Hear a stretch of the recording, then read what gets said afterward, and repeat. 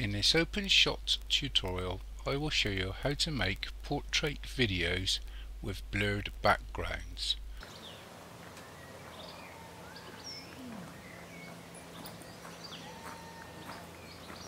I've assumed you have a basic understanding of editing in OpenShot. A link to my beginner's tutorial is included in the description below. Other tutorials can be found in my playlists.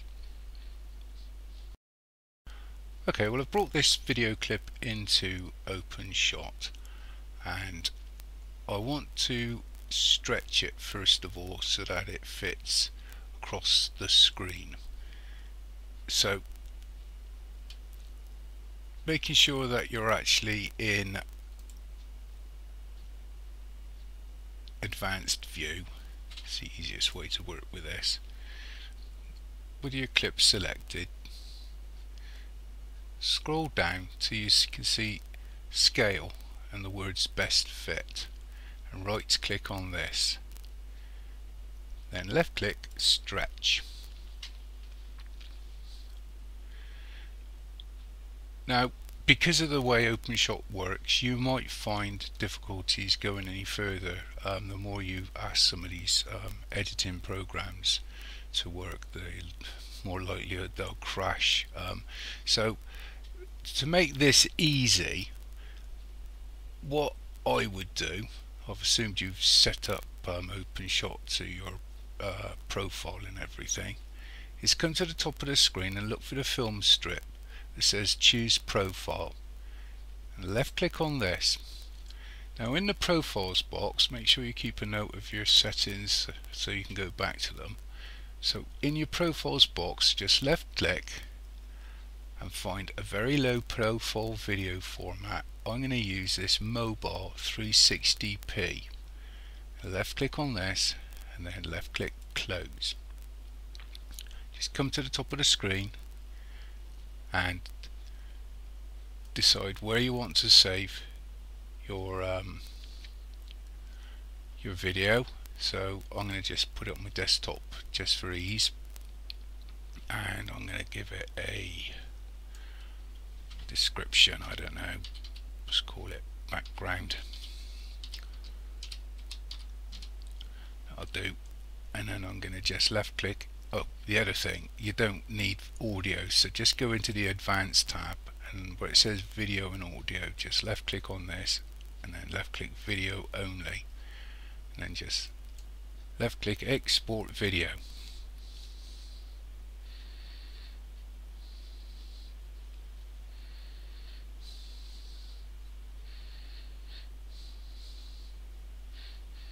Okay, right click on your video clip in the track that you've got it in, and then just left click remove clip.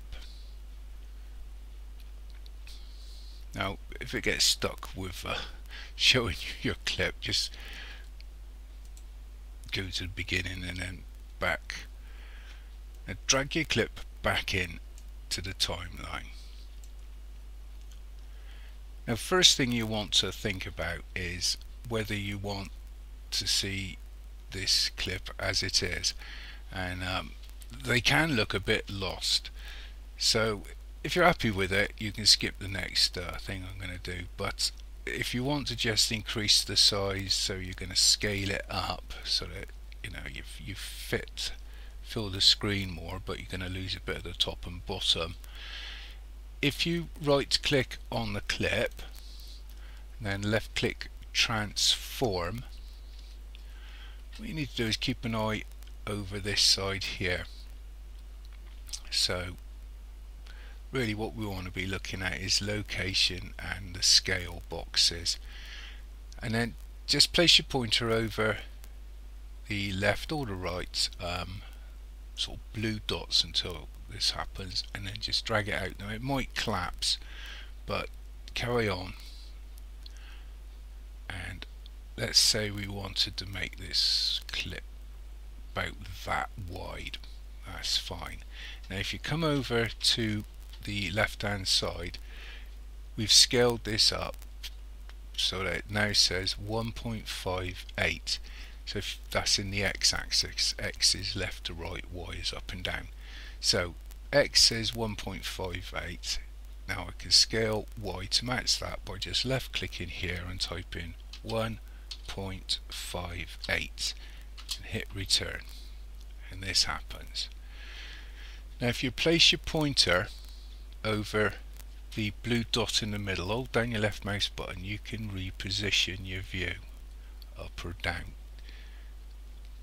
Okay, so let's just place it down. Now when you're moving it, like I said, you're moving it on its y axis. So let's say we wanted to